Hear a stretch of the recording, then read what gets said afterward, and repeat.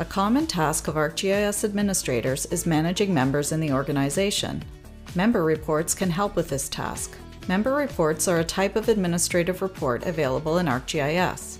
They provide a snapshot of your organization's members with important details about each member.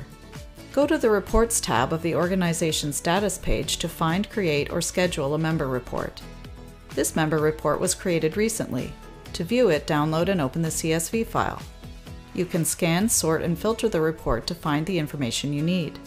For example, to identify members who have not yet enabled multi-factor authentication, you can filter the report using the multi-factor authentication field. Or use the Date Created field to find members who recently joined the organization. You can sort or filter the report by login type or last login date. You can also find out which members own the most groups or items. Explore other fields to get even more insights into your organization's members.